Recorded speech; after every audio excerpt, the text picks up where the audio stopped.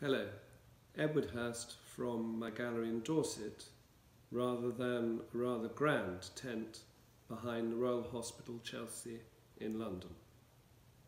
This would have been my 11th masterpiece. It's the only fair I do. It takes me the whole year in between to amass 20 odd things which I feel really represent my line of taste.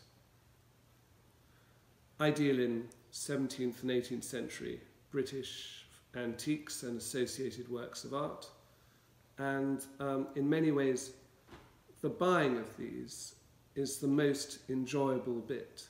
The difficult thing is to present yourself, to get yourself in front of the piece, and then really it's a split-second decision as to whether you want it or not.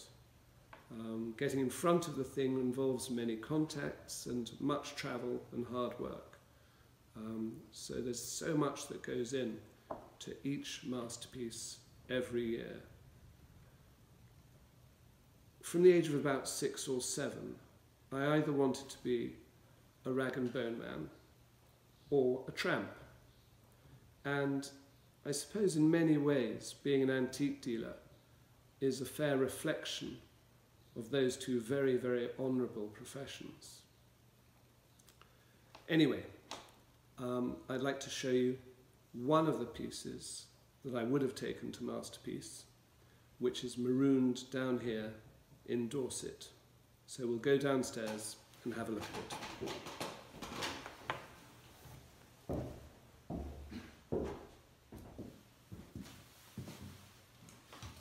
It seems a little unfair to call this just a pedestal or a cupboard, but that is what it is. Made during the reign of George II in about 1735. It's just about as powerful a piece of Palladio-inspired English furniture as you can get. Almost certainly designed by William Kent or possibly Henry Flitcroft. This is recorded in the infantry at Longleat as being in the little parlour in 1740 and would have supported a very grand musical clock. It's centred on this massive Apollo mask sitting on a sunburst within a wreath of laurels. These monumental trusses with husks and acanthus, the reserve punched, really accentuate the design. It's been restored back to its original brown paint and parcel gilt, as so much furniture at this date was decorated so. And it's a very important discovery, one of the most exciting bits of Palladianism I've ever owned in 35 years.